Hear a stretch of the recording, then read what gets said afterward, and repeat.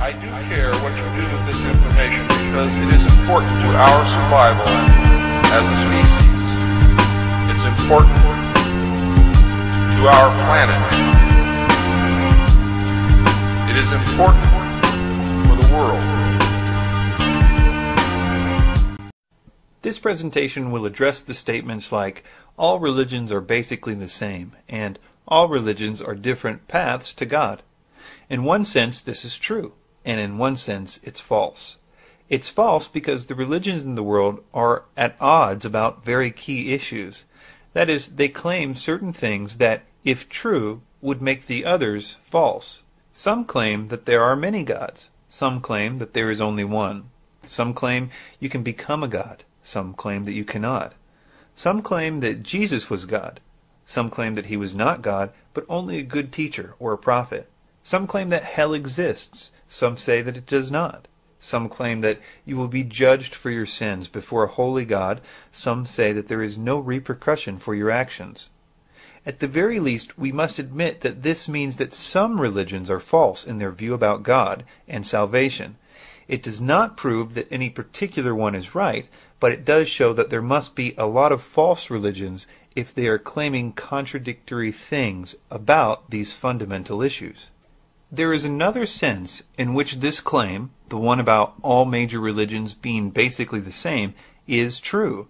I also believe that this same thing that makes them all the same in one sense also explains why all major religions exist in the first place. All major religions, like Christianity, Islam, Buddhism, Hinduism, Judaism, believe that there is something wrong or broken with the human soul, and they are trying with various systems and rituals and practices to fix this problem. The problem that they are all trying to deal with is the problem of personal sin. Now, they call it by various names, but define it in almost identical terms. They are all trying to reach a place where they are free from the bondage of sin and the cycle that sin causes. And I will show that not only do all religions claim to be trying to deal with sin as their reason for existence, they also admit that they have no answer for it. Allow me to prove this point first, as I can imagine that some of you would have some objections on this point. Within Christianity, Islam, and Judaism, I don't think that this point needs much proving. Most would agree that the concept of sin is of primary importance within these religions. So let's move on to Buddhism. What Buddhists will agree on is that the goal of Buddhism is to attain nirvana, which is the ending of ignorance, as they say, of something called dependent origination, thus escaping what is seen as a cycle of suffering and rebirth. This cycle of suffering is called samsara.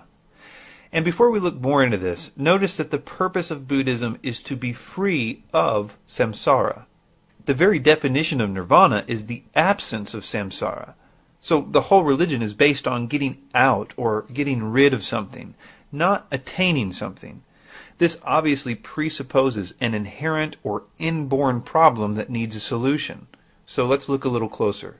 The word samsara refers to the process of continuous pursuit or flow of life, or the continuous but random drift of passions, desires, emotions, and experiences. Samsara is continuous suffering, or what they call dukkha. When Buddhists talk about being free from suffering or dukkha, they are talking about suffering that is a part of samsara. Now this is where it gets interesting.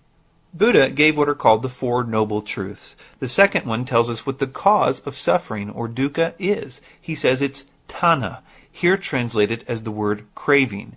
In the Dukkha Samudaya, the suffering's origin, it says, this is the noble truth of the origin of suffering.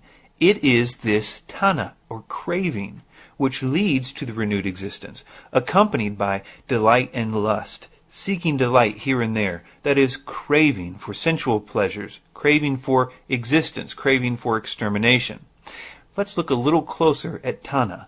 Tanha literally means thirst, and it figuratively denotes, quote, unwholesome desire or craving. Craving for objects which provide pleasant feelings or cravings for sensory pleasures. It's a term for wishing to have or wishing to obtain. It also encompasses the negative, as in wishing not to have. It is sometimes taken as interchangeable with the term addiction, except that that would be too narrow of a view. So, Buddhists are trying various methods to free themselves of their inborn, unwholesome desires or cravings. In fact, the very pinnacle of Buddhism is to attain a state, nirvana, which is defined as freedom from the cycle of suffering which is caused, according to Buddha, by those cravings for unwholesome things. Now let's take a look at Hinduism. Hinduism is almost identical to Buddhism in terms of its ultimate goal. In Hinduism's case, it is also to achieve a nirvana-like state called moksha, and it literally means release. Moksha is the liberation from samsara again, which is the cycle of rebirth, which is considered suffering. That should sound pretty familiar by now. Again, the cause of suffering of samsara in Hinduism is worldly desires. What keeps humanity captive in samsara is something called avidya. This means ignorance or deception. One author said this about avidya: it is ignorance about the nature of being. It is a limitation that is natural to human sensory or intellectual apparatus. This is responsible for all misery of humanity. Notice again that this is an inborn problem of all people. Something is wrong with us, according to Hinduism. One quote from Contemporary Hinduism, Ritual, Culture, and Practice, and The Essentials of Hinduism, a comprehensive overview, says the following, quote, "Perfect unselfishness and knowledge of self as the attainment of perfect mental peace, as a detachment from worldly desires. Such realization liberates one from samsara and ends the cycle of rebirth." In other words, you need to have a perfect righteousness in regard to your selfhood or ego and detachment from your worldly desires. And again, this freedom from your natural broken state is the goal of all life, according to Hinduism. We're going to come back to Hinduism and Buddhism when we look at the probability of attaining freedom in either of these religions. But first, I want to take a look at the ancient Greeks. The Hellenistic or Greek philosophies are very ancient, almost 600 BC, and Stoicism was the most successful of all of them. And we'll look more closely at it in a moment, but first let's look at Cynicism, because Stoicism was heavily influenced by Cynicism. Cynicism had the principal goal of freedom from suffering, just like the rest of these religions. What was the suffering caused by, according to the Cynic philosophers? Quote, "Suffering is caused by false judgments of value, which cause negative emotions and vicious character," end quote. So first, notice the parallels. Much like Hinduism and Buddhism, they believed that suffering was caused by ignorance or deception, and that ignorance caused negative emotions or immoral or vicious behavior. I looked up that word vicious, and it perfectly describes what we would call sinful behavior. Addicted to or characterized by vice, grossly immoral, depraved, a vicious life, given or readily disposed to evil, or reprehensible, blameworthy, wrong. So once again, all suffering, according to them, is caused by sin, and the religion was trying to free themselves from their predisposition to react sinfully. This eventually bred Stoicism, which again has the primary goal to be, quote, "free from anger, envy, and jealousy." One of the most famous Stoics, Epictetus, said this: "Freedom is secured not by fulfilling of men's desires, but by the removal of desire." The idea that there is something wrong with us inherently, and the quests to be liberated from the sinful desires is so prevalent because, might I suggest, it's so obvious. Take, for example, a small child. We all know that the word mine is one of the first words that a child learns, and that if that child is never told no or disciplined, its natural disposition is to be an unruly child. Our default nature is not to be good, and the whole world seems to know it. The Bible, while noting the moral depravity of the culture in Romans 1:24-31, points out that the people live immorally while at the same time knowing the righteous judgment of God, that those who practice such things are worthy of death, verse 31. In the Bible's view, the problem with people is not so much that they do not know right from wrong, but that they do know right from wrong and do wrong despite knowing better. Romans 2:15 says, "They show that what the law requires is written in their hearts, a fact to which their own consciences testify, and their thoughts will either accuse or excuse them." Now, where you start to get the wide variation in world religions and practices is when you start to talk about their different methods for getting rid of that sinful heart. There are all kinds of traditions and rituals and practices that attempt to achieve their stated goals, to reach the place of freedom from the suffering caused by sin. It is in the methods of trying to attain their goal that makes, say, Buddhism different than Hinduism. But really, even in that, they are very similar. All three of the religions that we've mentioned so far do this by various types of what's known as asceticism. This includes various things like abstinence from various sorts of worldly pleasures, or meditation, or certain diets, even flogging oneself. Basically, religion. The concern I have is this. Let's say you were in one of these three religions we mentioned, Hinduism, Buddhism, or some type of Stoicism, and you were doing all these religious practices as good as you possibly could. Let's say you decided to be a monk or a yogi and sell everything you had and live on top of a mountain, eat only rice or whatever, and meditate all the time. Would it work? Would you solve the problem? In other words, what is the success rate? Do any of these religions claim to achieve their goals? Let's start with Buddhism. How often do Buddhists achieve nirvana? These people would be called arhats. The oldest teachings of Buddhism teach that an arhat is free from all defilements, without greed, hatred, delusion, ignorance, and that craving we talked about. There's quite a lot of debate among Buddhists as to whether there are any arhats alive today. Here are some quotes from a discussion found in the most popular online community of Buddhists. Notice the variation of answers and the complete uncertainty of whether or not any exist at all. First, quote, "My guess is that if any arhats are alive today, they would be in robes. Even in the Buddha's time, it was very rare for a layperson to achieve arhatship."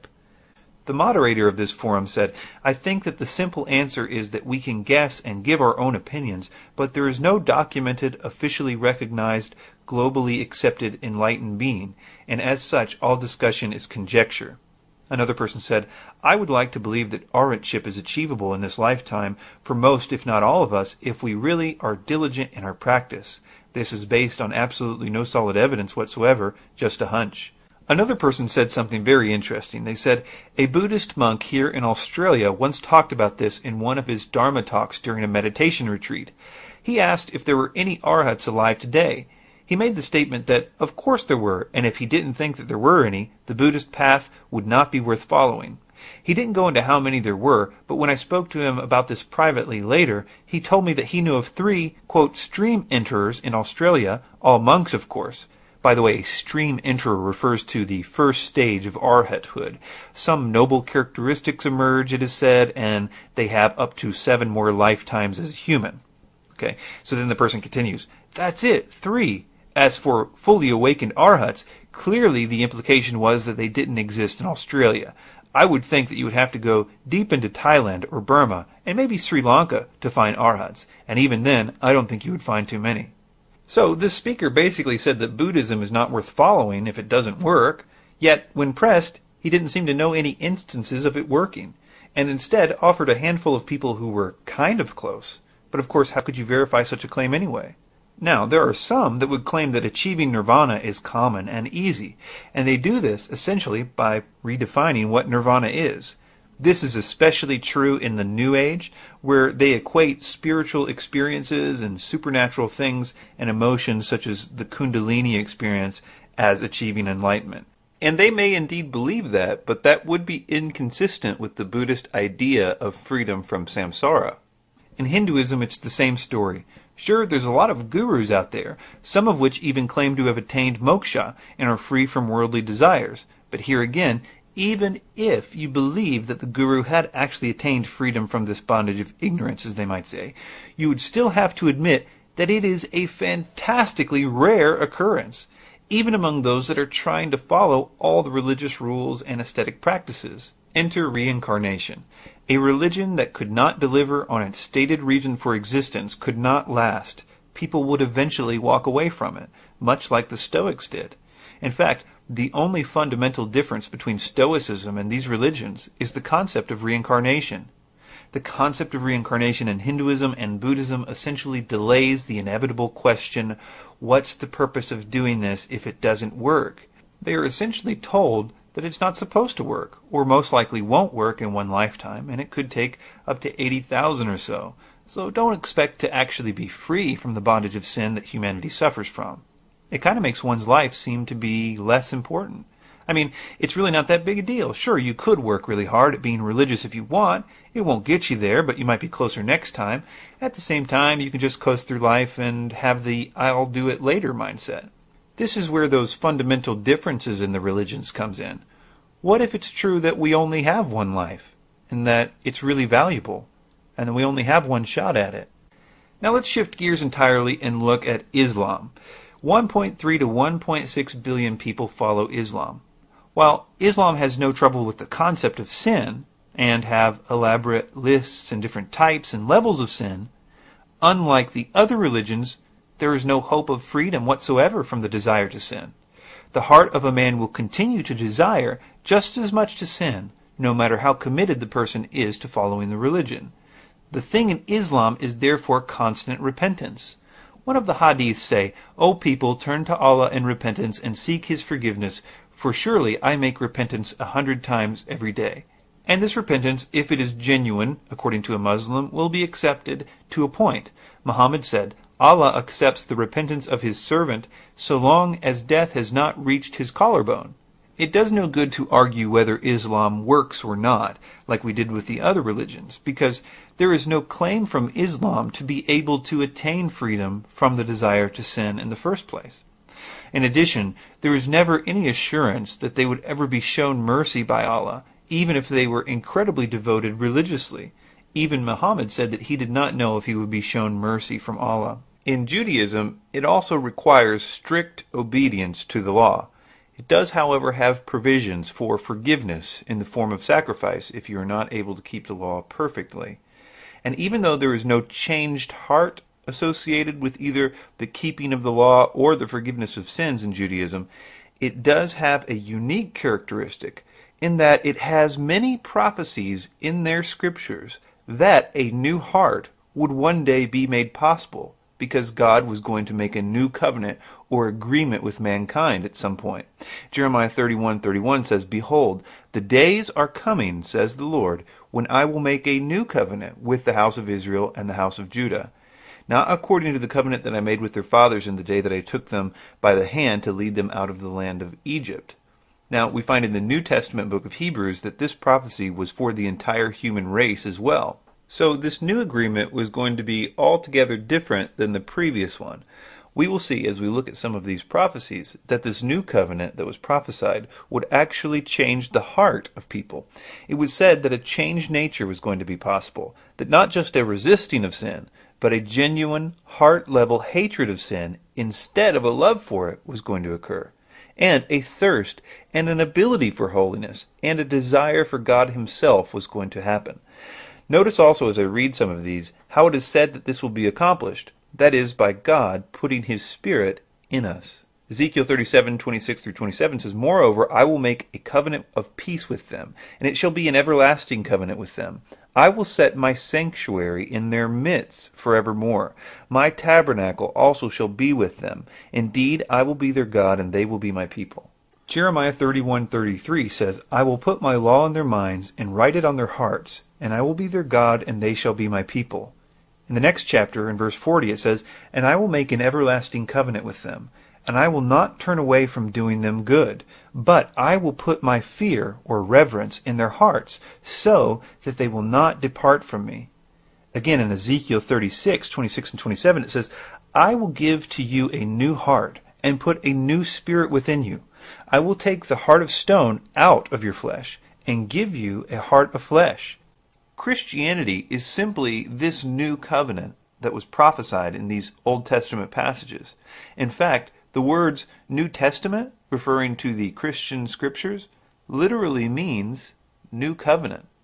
Jesus said that this new heart, given as a result of God's indwelling, is called being born again. In John chapter 3, verse 3, it says, Jesus answered and said to him, Most assuredly I say to you, unless one is born again, he cannot see the kingdom of God. And we find that the Christian is someone to whom this has occurred. In 2 Corinthians 5, verse 17, it says, "Therefore, if anyone is in Christ, he is a new creation.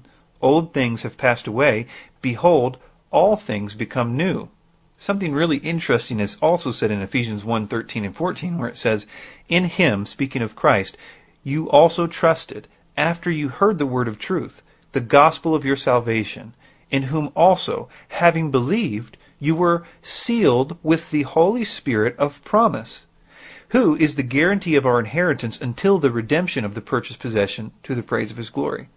The Spirit there is the same one that the old prophecies were talking about. It was by God giving us his Spirit at the moment of repentance and belief in the gospel that accomplishes his purpose of changing our hearts. The gospel is not only the method in which God forgave us, but it is also the reason he is now able to indwell us in this new covenant. Although I explain this in much more detail in my video, "What Do I Have to Do to Be Saved?", the gospel is summed up in this verse in 2 Corinthians 5:21. "For he, that is God, made him, Jesus, who knew no sin, to be sin for us, that we might become the righteousness of God in him." So God put your sin on his Son and crushed him in your place, so that God's justified, holy wrath could be satisfied totally. And for the first time he could see men as righteous. And he could not just forgive them, but forget their sin and therefore dwell in them. If we repent and believe this good news, we too can enter into this new covenant of freedom and forgiveness and a new nature with God. This is what Christ meant when he said, "This is my blood of the new covenant, which is shed for many." The new covenant makes God's indwelling possible. This is why 1 Corinthians says to the Christians, "Do you not know that you are a temple of God, and that the Spirit of God dwells in you?" And the evidence of this happening is only found in the dramatic changes of one's heart and actions. The Bible is quick to say, if somebody claims to be a Christian, but you don't see any of the evidence of it, they're clearly not a Christian. Listen carefully to the types of things in this next verse, and these are the opposites of the evil nature that all the religions we looked at said were keeping us in samsara. Galatians 5:22 and 23 says, "But the fruit of the Spirit is love, joy, peace, long-suffering, gentleness, goodness, faith, meekness, temperance. Against such there is no law." So these things are the so-called fruit of the Spirit. That is, if you have the Spirit of God in you, these things will develop over time. It's the only evidence we have of whether a person is a Christian or not. The ironic thing is that in Christianity, you don't try and try until you achieve the new heart. The new heart is the only way to get in the first place. It's actually the starting line, which is completely different than all the other religions. In fact, the other religions have a bit of an ironic paradox. That is, when you do ascetic practices like meditate and eat only the right foods and do all the religious things that they do, it kind of develops something I call meditation stripes, a kind of religious pride, a belief that they are more superior than others because of their devotion to their religion. But this actually destroys any possibility of that ego developing. In Ephesians 2:8 and 9 it says, "For by grace you have been saved through faith, and that not of yourselves. It is a gift of God, not of works, lest anyone should boast. For we are his workmanship, created in Christ Jesus for good works, which God prepared beforehand that we should walk in them." Romans 3:26 and 27 says this, "To demonstrate at the present time his righteousness, that he may be just and the justifier of the one who has faith in Jesus. Where is boasting then? It is excluded. By what law? Of works? No, but by the law of faith."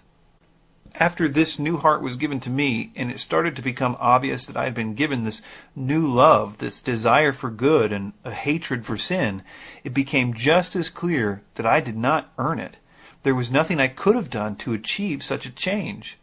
One of the best passages of all time on this is in Titus 3, verses 3 through 7. It says, "For we ourselves were also once foolish, disobedient, deceived, serving various lusts and pleasures, living in malice and envy, hateful and hating one another. But when the kindness and the love of God, our Savior towards man appeared, not by works of righteousness which we have done, but according to his mercy, he saved us through the washing of regeneration and the renewing of the Holy Spirit, whom he poured out on us abundantly through Jesus Christ our Savior, that having been justified by his grace, we should become heirs according to the hope of eternal life. Also, for more on this, Romans chapter 6 is all about this topic, so read that whole chapter if you want to know more. One way to demonstrate my point, that unlike other religions, not only does Christianity claim to solve the problem of bondage to sin, but it delivers, and delivers on the order of hundreds and even thousands per day, is to appeal to your experiences with true Christians. I bet that a large portion of you know people that you know used to be a total wreck and live lives governed by sin, that have completely changed because of Jesus. You might not understand it. You may have rationalized that they went crazy. I mean, how else can you explain such a 180-degree turn? But you know them. You probably know a few of them. Again, I'm not talking about someone that started going to church or got religious. Being in a church doesn't make you a Christian any more than being in a garage makes you a car. In fact, Jesus was probably one of the most anti-religious people that ever existed. I'm talking about someone that you have looked in their eyes and know from the bottom of your heart that they aren't the same person that you once knew, and you see that they have attained a peace that surpasses all understanding. I think that the reason all the religions know that they are sinful is because what the Bible says is true. He has put in everyone's heart the knowledge of his laws. Therefore, when they rebel against him, they know instinctively that they are condemning themselves.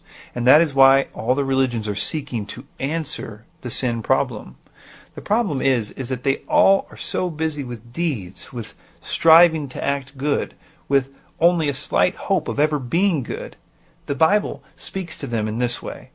Therefore, by the deeds of the law, no flesh will be justified in his sight. For by the law is the knowledge of sin.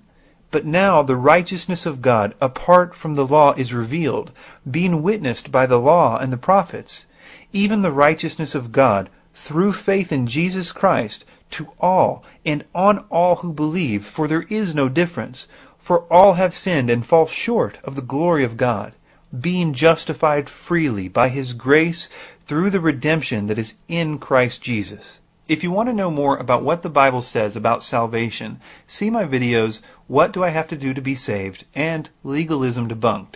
These two videos I think will give you a solid overview of why it can be claimed that a man that lived 2,000 years ago could be said to make this new covenant with God possible. Thank you for your time.